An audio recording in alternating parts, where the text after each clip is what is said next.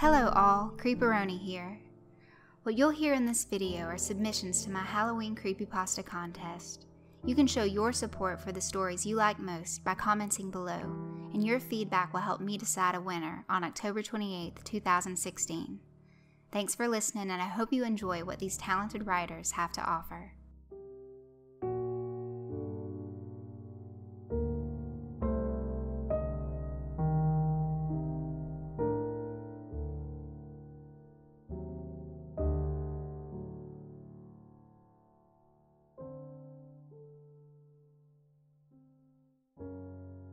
I notice she only comes here when it rains. She must appreciate the weather much more than I. It's always cold here, no matter the time of year. At night the sky was bright with stars, open and wide, a truly marvelous view over the waters. But when it rained, the fog and clouds seemed to smother this cove. But that was when I loved to come here. Over time, I noticed the girl that came here also. She was new here. Well, as new as a few months. Her beautiful brown face was rare around these parts. From my shelter, I would watch her when she would come to the cove. It was almost a ritual with her, it seemed. I'd watch her vehicle park near the rocks. She'd sit in it for a few minutes, then get out, stretch, and take a deep breath, breathing in the mists and the cool New England air. Her hair would start to shimmer as the rain fell upon it. She would close her eyes, then walk towards the rocks on the beach. There was a rock outcropping in particular that she liked. It stuck out into the water, with foamy waves crashing on either side. I too loved the salty, cool sea air. It was the reason I came back here so often and during the rains. I felt calmer and more relaxed. I watched this girl for months, so much so I began to feel at ease around her. Her sense of peace made me want to talk to her. But I was scared. She was one of those people who exuded such a quiet power and confidence. She could cow you without even looking in your direction. Over time, I think she noticed me but waited for me to make the first move. Gathering myself, I waited for the next rains. It rains heavily at least twice a week here in New England. I could hear the car now. I smiled a bit inside. I had a friend to share the cove with. Hopefully, she won't be offended by my presumptions. She sat on the rocks taking a drink of whatever it was she drank each time. She wore shorts and sneakers frequently. She exposed as much of her skin as possible to the water, which doused her every time. I began my walk to her spot. Although I felt a sense of peace emanate from her, I had no wish to disturb her. She probably came here as much as I did, to drink in the serenity. I was beginning to wonder if you were ever going to say hello, she said without looking back. It shocked me that she spoke as though she'd wanted me to come over all this time. I gathered my wits. Hello, I stuttered. I see you like this cove as much as I. My name is Lori. A pleasure to meet you, I said, extending my hand. She turned and looked at me with eyes of fiery amber, then took my hand. Hello, Lori. A pleasure to meet you. My name is Abigail, but please, call me Abby. She smiled. Come sit, Lori. The stones are wet, but I like it. It keeps me cool and the mist feels good against my skin. Thank you so much, but that is your special place. Mine is over there, I mentioned, pointing behind me. Abby looked over my shoulder and smiled. Very well sheltered. You can't see it from the road, and the trees could hide anything in there. Yes, that's why I like it. I can kind of spy on beachgoers from there, I said. How long have you been coming here? Abby asked me. For years. It used to be a place for me and my boyfriend to come out and visit, before the town expanded. There weren't that many people then. We tended that hidey hole of mine. Ours. Helped those trees and bushes grow from seedlings to what they are now, I said, smiling. You two did good work, even though I didn't notice you there the first few rainy nights I came to your town. Between the mists and fog, I guess I got lost in my own thoughts, Abby said, taking a stone and tossing it gently into the water. The surf camouflaged the sound of it hitting the ocean. If you don't mind me asking, where is he? Your boyfriend? Did you two break up? No, I said, trailing off. He died some time ago. This place helps me keep his memory alive, since it was our place. I'm sorry for your loss. Would you like to talk about it, or just sit and watch the surf? I'd like that, watching the surf with you. I feel safe with you here. I don't know why either. You have this air about you, I told her. I get that a lot. Don't ask me why. My dad used to tell me. Abby stood on the slippery rocks as though she'd been a gymnast with perfect grace and balance. Abigail, he'd say, you're a curious one. You didn't get that damned curiosity from me or your mother.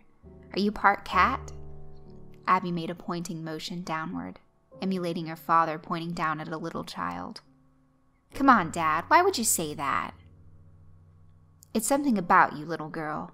I'm your father and she's your mama. You should be coming to us to learn things and feel safe, you know? He'd say, all confounded. Instead, we come to you. You know so much and don't seem scared of anything. I feel safer around you than my biggest friend. Abby's eyes grew solemn then, lost in thought. She smiled softly. You must have really loved your dad, I said, smiling at her. Still do.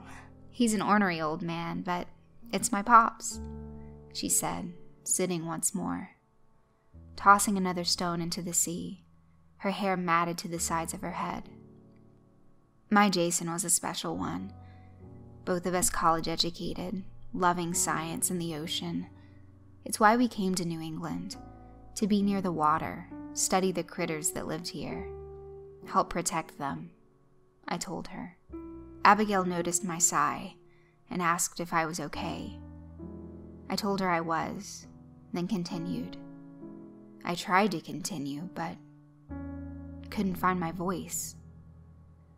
Abigail turned around fully to face me, the water touching the small of her back.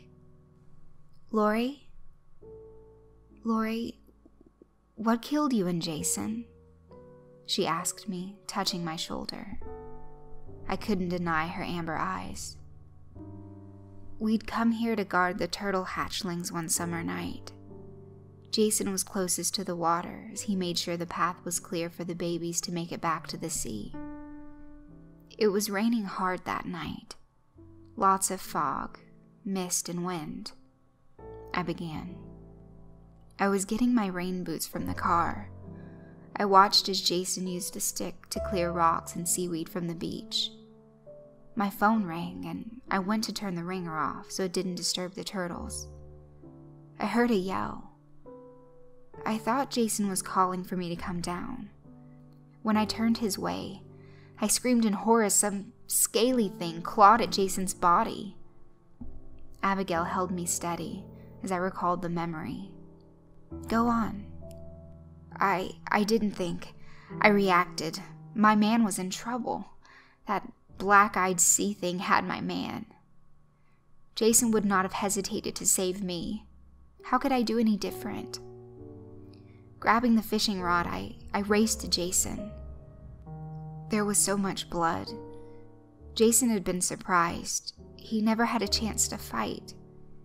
His back was torn to shreds. He tried crawling to me to yell a warning, but fear and rage filled me. I told Abigail as my hands shook. I planted the weak end of the fishing pole in the thing's eye. It hissed and lashed out. I opened my shirt to show Abigail the place where the beast ripped open my chest.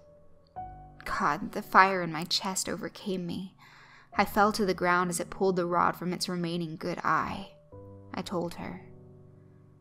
With what little strength I had left, I tried pulling myself and Jason away from the beach, to the hidey hole.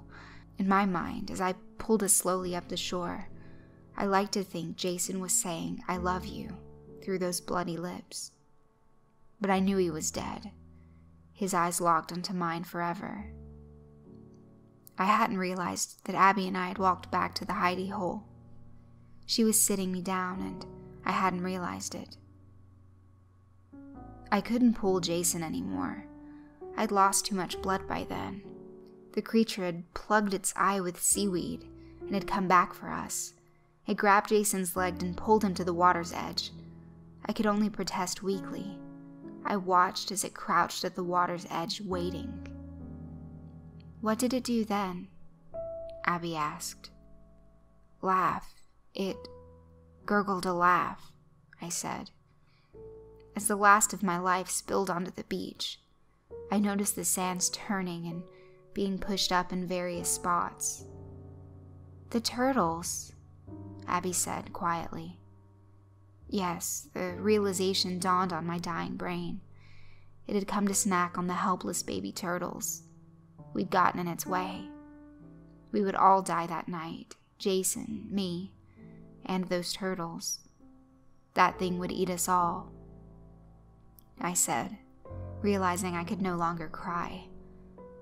I was a ghost, a dead thing myself. All I had was the speech. They never found us, did they?" I asked. Abby shook her head. Lori Alverson and Jason MacArthur were presumed washed out to sea during the storm of '07, along with several other beachgoers, Abigail stated. "Did you notice anything else in this cove, Lori?"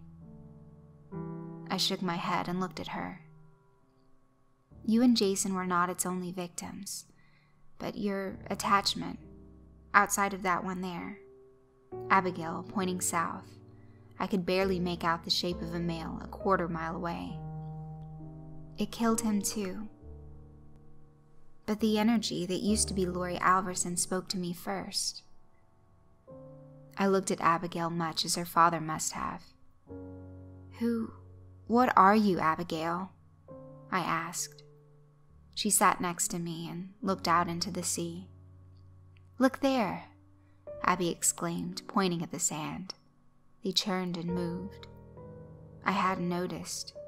In the years since my death, this is the first time I've been here to witness the emerging of the turtles. "Oh, Abigail!" I cried out. "A beautiful sight, yes, but I fear dinner time is upon us. I say we do a few things tonight. Let's give those babies a fighting chance and avenge the murders of Lori Alverson and Jason MacArthur and that old fart down the beach. What do you say, Lori?" Abby asked, her amber eyes glowing now. "I say, yes." We sat quietly for a while. I don't know for how long, but soon a scaly figure would emerge from the waters and mists. We both smiled.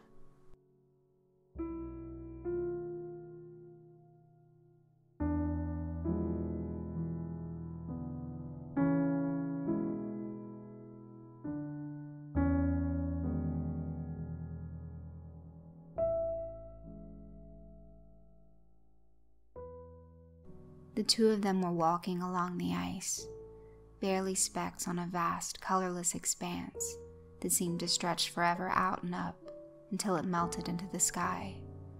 A smattering of huge yellow stars cut through the permanent dusk, casting the suited figures in gray silhouette. "I've had enough of this," Biren said. He was lagging slightly behind, his ankle twinging every couple of steps. He paused to right his helmet, the visor of which was beginning to tilt slightly to one side, obscuring his view.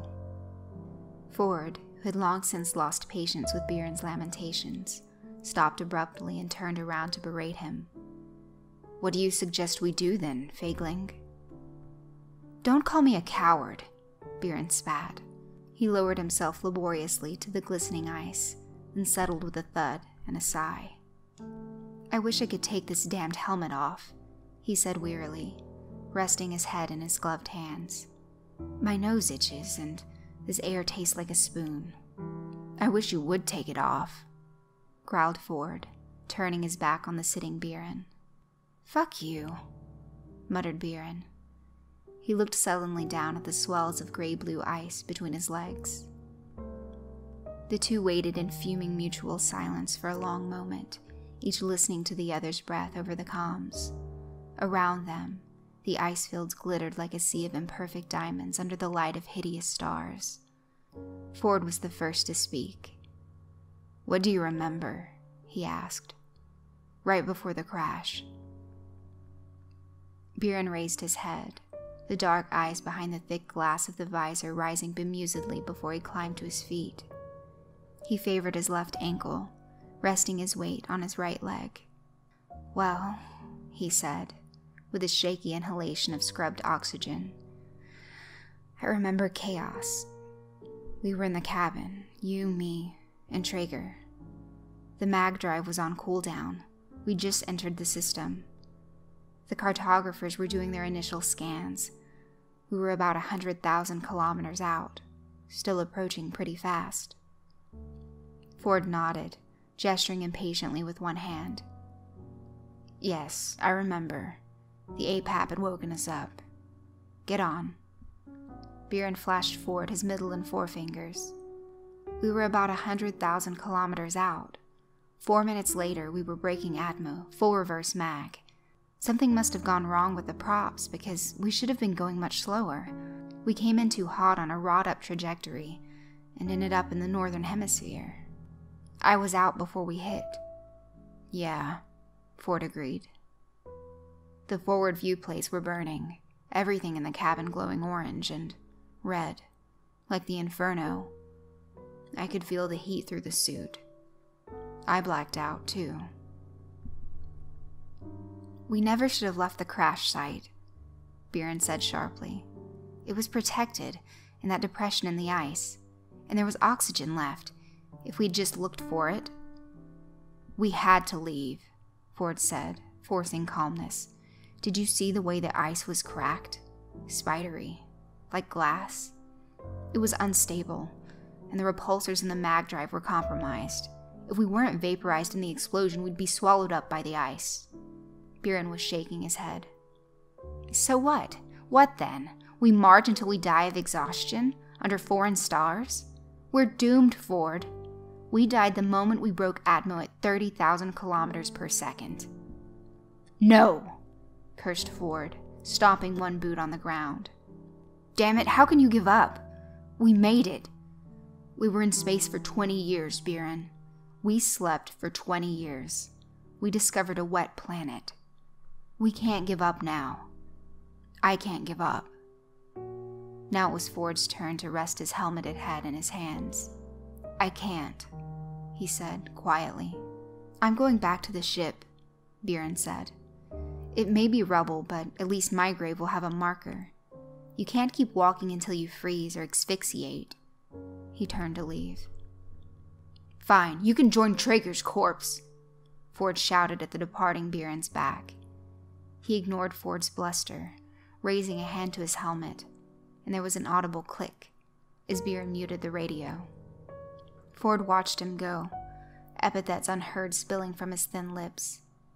"Bastard," he muttered, then went on his way, marching without direction on the endless ice. It was not in Ford's nature to accept defeat. He was not stupid. He knew when the odds were not in his favor. But to give up... to give up was the worst of sins. He felt sympathy for Biren. Truly, he did.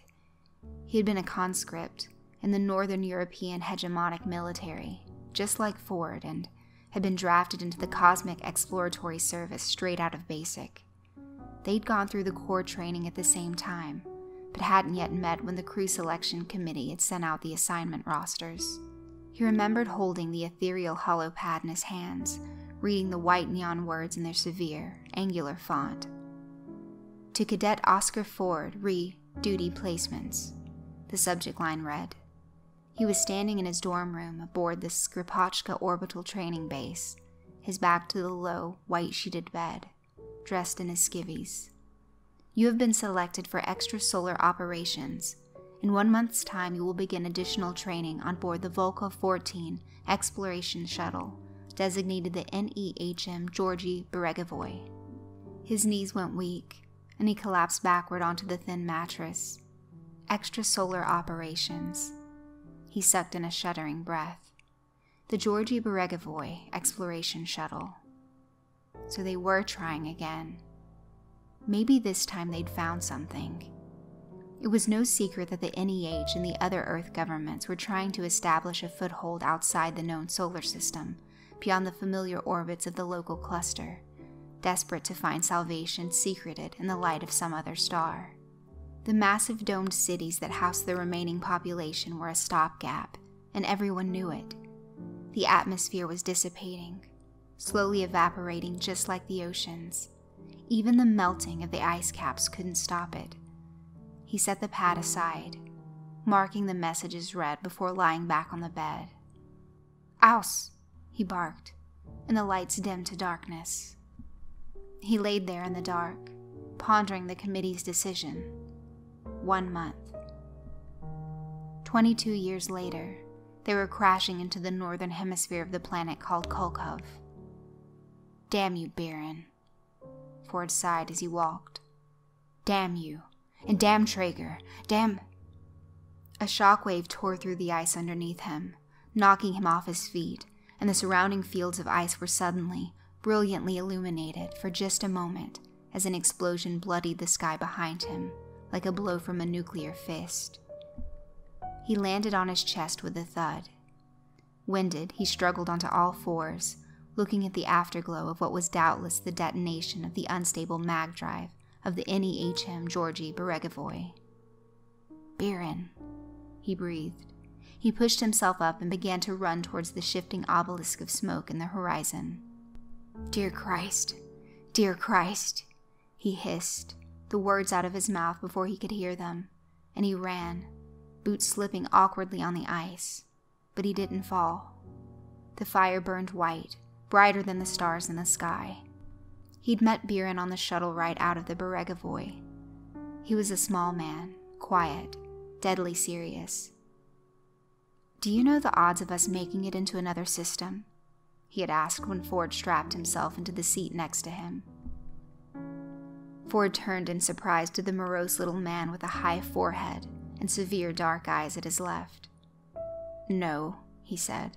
"It's not my job to concern myself with the odds." The man ignored him, answering his own question. Longer than a Siberian weekend.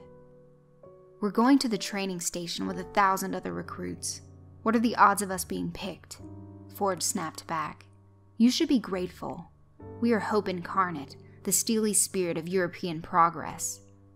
We go forth in spite of the odds, not in fear of them." "You sound like a propo," Biren scoffed, referring to the hegemony's corpse of propagandists. "Better a propo than a cynic, where cynicism led mankind. Cynicism is honesty. Propaganda are lies. I'd rather be mired in truth than propelled forward by a lie." Ford didn't know how they'd become friends after that first conversation. He wasn't sure if they even were friends, but he knew he cared for the man. His own views were patriotic, stoic, and he was proud of his pragmatism. Biren had leanings to the old left, his way of thinking an anachronism from before the Great Party had come to power and united Europe under one rule. Still, he found himself unable to fault Biren for his views. He even respected him for sticking to his beliefs, although he found the man's doom and gloom outlook wearisome and tired. "Biren!" he was shouting into the mic. He could hear his breath echoing loudly inside his helmet and through his speaker, tinny and metallic gasps. No reply came from Biren. Ford continued to run toward the crash site, the smoke from the wreckage beginning to thin out. Many minutes of cursing and jogging later, he paused to catch his breath, grateful for the near-Earth normal gravity. He stood there panting in silence, alone on the ice with the vanishing smoke before him. "Ford," came a voice over the radio. "Ford, are you there?" Ford jumped in surprise before answering hurriedly. Biren, is that you? Are you hurt?" The voice came back through a fog of static. "I'm fine," Biren said. "I've fallen through the ice. There's something down here that—" He trailed off. There was something in the man's voice that made Ford very frightened indeed, a distance that was more than miles. He replied, What's down there?" "You have to see for yourself. I'm going to try and climb out. I'll meet you on the ice. The ship is destroyed. Recommended radio silence for now." A robotic sigh came through the speakers. Then, "Good luck, Ford. Be careful on your way back." It didn't take long for Ford to find where Biren had gone under. He could make out the crater in the ice where the ship had been some distance away, and all around it dark blue radial fractures. A white crevice had formed several 100 yards out, and he could see Biren's suited silhouette on the ice beside it. He was resting on his knees, helmet in his hands. Ford's eyes went wide. He sprinted toward him, shouting, "Put it on! Put it back on, you damned fool!" But as he neared, Biren raised his head and turned in his direction. Ford slowed as Biren smiled humorlessly at him. His dark eyes remained aloof. "You can take your helmet off, Ford," he said. He held up his own, showing a long vertical crack in the faceplate and a small triangular hole near the base. Ford stared dumbly. Biren should be dead, yet there he was. He wondered if they were both dead, consigned to this cold, distant hell for some forgotten sin. "I don't understand," he said. He didn't remove his helmet. "We're not on Kulkov," Biren said. The rueful smile returned. "We never left, Ford. This is Earth." "That's impossible," Ford said. "That's impossible. What about mission control? What about the orbital stations? Someone would have picked us up. Someone would have course corrected. What about the automated pilot assistance program? It should have sent an SOS as soon as we diverged." Biren shook his head. "Those are good questions. Nice that you're finally asking questions, Ford. You forgot the most important one of all, though." "What's that?" "Where did we crash? The ice caps were melting and the oceans were drying up. We should have landed in a desert. Yet here we are. Ice all around. So, what does that mean?" "You said it yourself. 20 years. We were supposed to be asleep for 20 years, Ford. But a planet doesn't lose and regain its ice caps in 20 years, Ford. We were up there for nearly 2,000 years. At this, Ford burst into braying, disbelieving laughter. "Scheisse," he said. "Ausgemacht schwachsen. Where's your proof?" Biren shook his head, saying, "It's not bullshit, Ford. I'm breathing the proof." He paused, then asked, "Do you want to see what I found under the ice?" Ford looked at him pointedly. "Fine," he said after a moment. "Show me." The chasm was deep and steep, but Biren pointed out the safe spots to clamber down, and Ford dutifully followed the muffled directions and pointed fingers. "What's down here?" he asked. "You'll see," Biren said, still aloof. Ford wondered if the little man was enjoying this, reveling in his uncertainty and near panic. "The mystery is not appreciated, Biren." "Not yet," came the reply. After a few minutes of silent sliding and hopping from safe spot to safe spot, Biren told Ford to stop. "What?"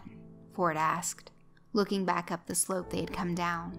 It was precarious and slick, with a minimum of handholds, and he considered that it must have been quite a task for Biren to make his way out of here in the bulk of the spacesuit, even with the micro-motors in the joints assisting his agility. "How did you manage to climb out of here so quickly?" he asked. Ford looked down from the flat spot upon which they stood, seeing how much further the crevice went. He squatted down to pick up a loose chunk of ice.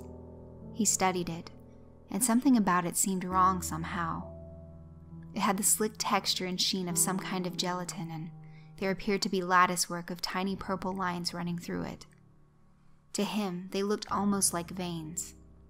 If he didn't know better, he would have guessed it was organic. He stood up, letting the chunk fall. "Biren, enough," he said, beginning to turn. "What could possibly be?" Biren's gloved hand struck him hard in his chest plate, and he lost his balance, tumbling backwards. "Oh," he gasped, reaching for his betrayer as he sailed out into the blue dark. "What?" The person who had been standing on the ledge with him was not Biren. As he watched, the thing that had pushed him changed, the features it had borrowed from his friend running and melting together in gray rivulets, the flesh falling away, and the suit sagged inward before it too liquefied, and the whole thing dropped to the ground in a noxious puddle. Ford went into the abyss. It was dark for a long time. He felt his body break on the ice below, bones snapping like dry sticks in a burlap sack, but the pain was a faraway thing, abstract and useless. He opened his eyes to take in what he could of his surroundings, seeing barely more than when they were closed. He tried to sigh, but a sucking wheeze and an upwelling of hot, salty blood from deep inside his chest made him stop. He swallowed the blood, praying it wouldn't make him sick, and breathed shallowly, waiting to die, realizing that that was his only option, had been from the moment they'd crashed here. His eyes flicked to a sudden movement on his faceplate, a splintering in the glass that began to spread down from the corner above his right eye. He watched the crack grow, and to him it seemed like a slinking predator, creeping up on him on its belly. It was then that he noticed a tiny light, blinking slowly, fading in and out to his right. He tried to turn his head, but his vision swam and he stopped. He tried again, and nausea accompanied the blurred vision this time, but he ignored it. "Lights on," Ford whispered, and the helmet's front-mounted lights flicked on, cutting through the darkness. They illuminated high, smooth walls of deep blue, fading to white ice extending above him. It took him 2 minutes to fully turn his head, and when he did, he tried to scream, not just from the pain, but from what he saw. It was Biren. The light Ford had seen was the level indicator on his back-mounted oxygen tanks. His body lay less than a meter away on its belly, and his helmeted head was facing Ford's. A long vertical crack ran down the visor to a small triangular hole near the base, and behind the glass, his face was ashen, the skin hard and cold, the dark eyes like glass beads swelling from their sockets, a bloated purple tongue pressed between the teeth, a trickle of frozen blood tracing a thin, black line from the corner of the open mouth. Ford tried to scream again, produced only a wet wheeze that splattered thick blood on the inside of his faceplate, and he tried to turn away, but he couldn't. His neck wouldn't move. His mind reeled. What had pushed him? Whose voice had he heard on the radio? "Biren," he burbled. The ice beneath him moved. It was a sudden, juddering vibration, over after a moment, but Ford felt his supine body move with it. "What?" he said. He looked as far upwards as he could with his limited neck mobility, cranking his eyes all the way to the left. He couldn't see much past the shining of the lights, just the walls of the chasm. Then the ground moved again, and he felt himself rolling toward Biren's corpse. He heard a sound through the material of the helmet, a humming, roaring, cracking sound, and a memory came to him from his boyhood. He and his father, illegally harvesting trees to burn.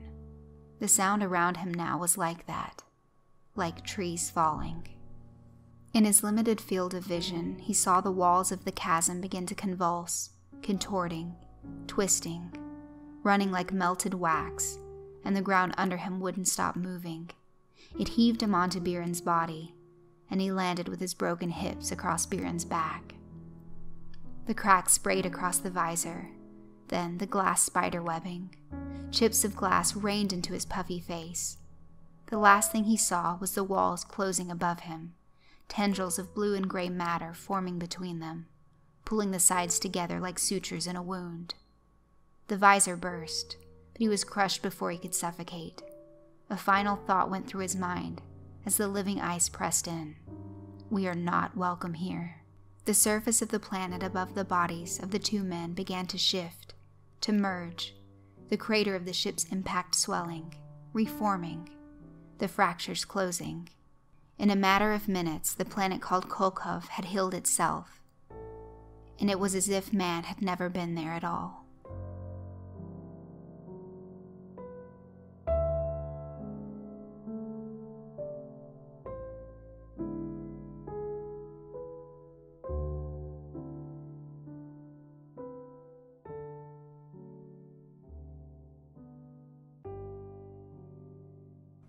I live in a small community in the Colorado Rocky Mountains. I won't say exactly where, but I live in one of the many canyons that people have taken to residing in. In my canyon, there couldn't be more than 100 people all living in it. It's a quiet place. Every once in a while, you'll hear a firearm go off to scare away a bear or a mountain lion. There's a creek that runs adjacent to the town, and it has natural trout living in it. It's a lot of fun to fish, as I recall. I spent many a summer day catching dinner for my mother and father. But all of that was in the past. There was a story everyone in the canyon told that supposedly happened in the late 20s. They called him the Goodnight murderer. He was an older fellow, late 60s or so, that lived off in the woods alone. He seemed to be homeless due to his stench and never-changing attire. They say he was weird and a loner type.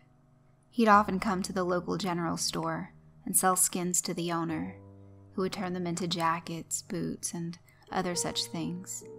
He'd buy small provisions, some food and water, canned goods and the like, and be on his way. He was well known because of this, and everyone knew who he was. He didn't speak much. Only the store owner could say what he sounded like. Once, rumor has it, he came in with a bear pelt. Lord only knows how he managed to get that. Well, he was a bit standoffish, and every time he'd come into town, he'd cross the river. He didn't use any conventional means either. He'd wade right through its depths. He'd leave in that fashion too. Seriously, he was crazy. As far as anyone could tell, he lived by himself, somewhere in the woods beyond the river. No one ever saw him outside of town, so they figured he lived pretty far out of town. No one dared follow him, partly out of fear, I presume, partly out of disgust. Well, rumors started to spread about him making a shrine to some god out of the bones of the things he killed. He bathed in the blood of his fresh kills and howled to the moon like a wolf. There were other things too, like he was an old world warlock, making potions and rituals to one day rule the world. Mostly nonsense and campfire stories. Until one day, in late August, when a boy came running back from his expeditions outside late at night. Being that close to nature, it was generally a good idea to be inside a home by 9:30 at the latest, but he'd slipped out. A real Tom Sawyer type, and he went by the creek to play. He'd been out there by himself for about 10 minutes, throwing stones and listening to the splashing, when he came out of the woods. He was standing on the opposite bank, watching the kid when he called out gruffly, "Good night, isn't it?" The kid was surprised, but he pretended not to be and called back, "Yeah, great night, but I think I should be going home." He started to walk away when he heard a loud splash. He turned to see the man wading through the waters, halfway across the stream with a long, silver hunting knife drawn. The kid raced back home and told his parents. They didn't think much of it, thinking he'd made up the story just to get back inside without suffering too much punishment. They sent him off and thought nothing of it. A week later, a local couple were found gutted and stabbed by the river. The boy obviously trying to defend the woman, but neither of them got away. The local police were shocked that there was a murderer in their midst. They were used to seeing mangled people, but the only murders around there were done by the local wildlife, or exposure. They acted quickly and got coroners over from the bigger city to examine the bodies. There wasn't much they told that was new. It was done by a knife, and the intestines were removed after both victims were dead. After that event, the police secluded a curfew after 9 p.m. Anyone out were to be arrested, interrogated, and at the very least had to spend the night in the county jail. They took this seriously and caught a few of the more risk-taking kids, but that's all that came of it. After a few months, the curfew was eventually lifted, though they were going to continue patrolling at night. It was about a week later when 2 officers responded to a scream they heard while out on patrol. They went down to the creek and found a young boy, the same Tom Sawyer type, tied by his ankle to a tree. His throat was slit and his intestines were hanging out of his open stomach. It was a gruesome scene, and the curfew was reestablished after that incident. Rumors began to spread that it was the hermit man who sold skins that was doing the killings, that he'd walk out from the forest late at night and ask you, "Good night, isn't it?" and then kill you for whatever reason. The police began waiting for him to come back with his usual skin trade to ask him some questions. Some of the townfolk even began exploring the woods, armed and ready. He never showed, and no one knows what happened to him. Rumor has it, if you're out alone in the middle of the night by the creek, he'll come out and ask you about the night, and try to kill you. That's all just a story anyway, or so I thought. I often spent my evenings outside in the cool air, sometimes watching the fireflies, sometimes wandering the well-explored nearby woods. Sometimes I'd try to catch a few fish before dinner. This one evening I wasn't having any luck. The sun was setting and I just couldn't get any fish to bite, despite the night crawlers looking fat and juicy. The sun had gone down and I was giving up hope. The crickets were out and I got the sense my parents would soon start to worry if I didn't head back soon. I started reeling in my line when I heard a twig snap from across the river. There was an older man, dressed in fur and skins from what seemed to be many deer. He was looking right at me, and as I noticed him, he turned to the sky and asked, "Good night, isn't it?" A chill ran down my spine as he lowered his gaze back to me, expecting an answer. I nodded and swallowed my fear as I managed to say, "Yeah, great night." He smiled, revealing perfect white teeth, and jumped into the river. I threw down my rod and made a mad sprint for my home. I live across from the stream, so I can see it from my house when it's day. I looked back over my shoulder to see him standing on the bank I was fishing on, holding my fishing rod out to me. He growled in a harsh, dry tone, "You forgot something," and he was holding it as if to hand it to me. In his other hand I saw something glint from the light of the moon, something long and silver. Already afraid and wise enough to know not to go back, I ran straight into my home and barred myself against the front door, expecting to hear loud, thunderous footsteps in pursuit. My mom came to check and see what happened. She called my dad when she saw the state I was in. I couldn't speak, and my heart felt like it was about to beat out of my chest. I collapsed, and my dad carried me into the living room, where there was a nice warm fire and hot cocoa. I felt scared, but safe in my own home again. My dad went to the door and looked out across towards the stream where I'd been fishing, while I calmed down and sipped my cocoa. He came back and shrugged, shaking his head from side to side. When I calmed down, I told them what happened. They didn't believe me, of course. They thought I might have seen a deer or an elk and that I allowed my mind to play tricks on me because of the story. I know what I saw. I will not be outside by the stream after dark again. I still live up here. My father and mother live only a few houses away. I'm married now and I have 2 kids of my own, 2 boys. I told them of that old campfire story, and then I told them of my own. I warned them to never go near that stream after dark, for any reason. I hope they listen to me, but I worry as a father.